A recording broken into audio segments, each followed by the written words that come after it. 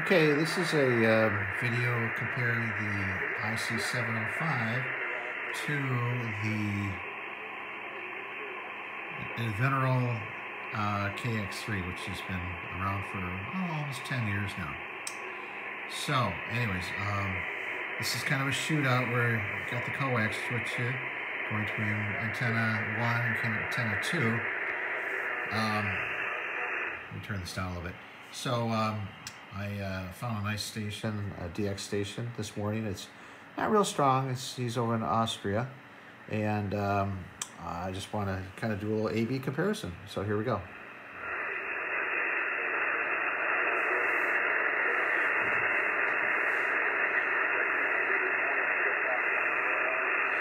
He's not, let's see. He's not talking right now. Just give a sec. Someone else is talking. But it's a really nice radio. It has, here we go.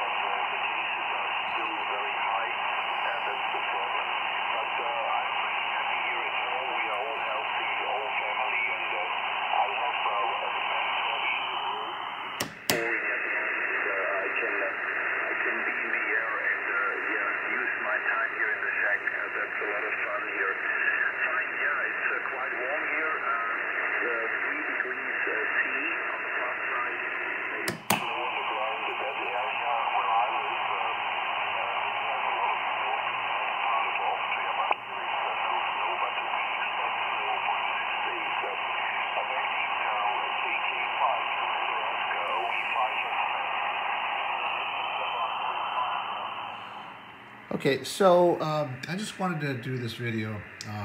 The real purpose is, I guess, just to kind of see the A-B comparison.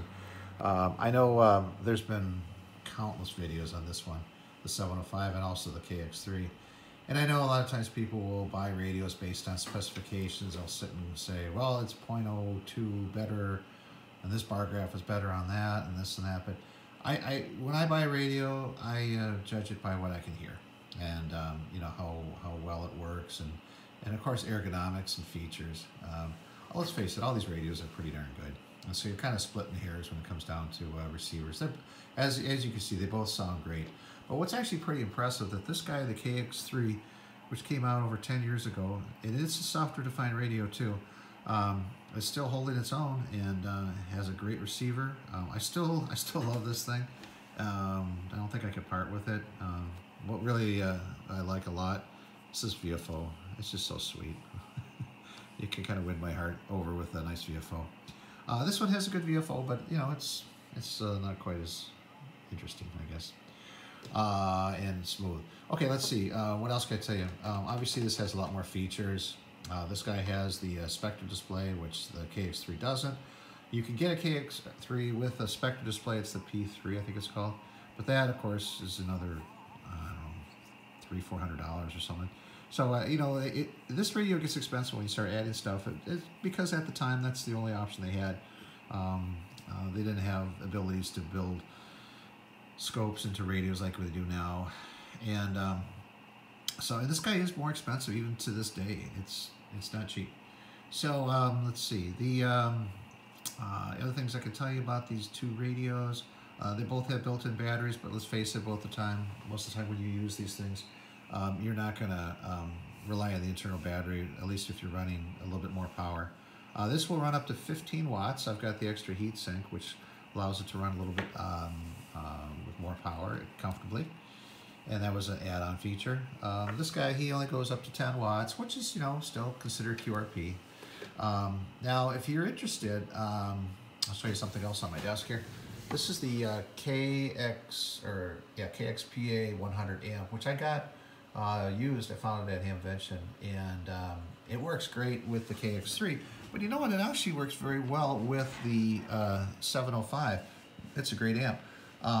This is the ALC jack that goes inside the 705, and in order to make it connect up to the or KXPA 100, it's hard to say, you go into the key out, which is an RCA jack. So the wiring on this is real simple. It's basically tip to tip, tip on this to the tip on the RCA, and then ground, which is the interconnection on the 3-pin 3.5 millimeter jack to the ground on the RCA jack. And that's it. So I was thinking, well, I'll make that cable. Actually, you know what this is? This is actually a stereo RCA cable, and I just used one of the RCA connectors on the other end, and it works fine. And this amp actually has a built-in antenna tuner, which is kind of nice. So it'll actually work well. So I don't know if I'll drag this thing out in the field. I'm thinking about doing POTA next year with all this gear and figure out a nice outdoor antenna to use, or just go out on a picnic table and have some fun. And the reason why I'm kind of getting back into QRP a little bit more is we got the sunspots coming up, and that's going to be an exciting time with lots of contacts with very little power. So if you're thinking about getting into amateur radio, this is a great time because we're on the upswing of the solar cycle, and it's worth investigating amateur radio and having a lot of fun with it. So basically, what I would say is both of these radios have great receivers.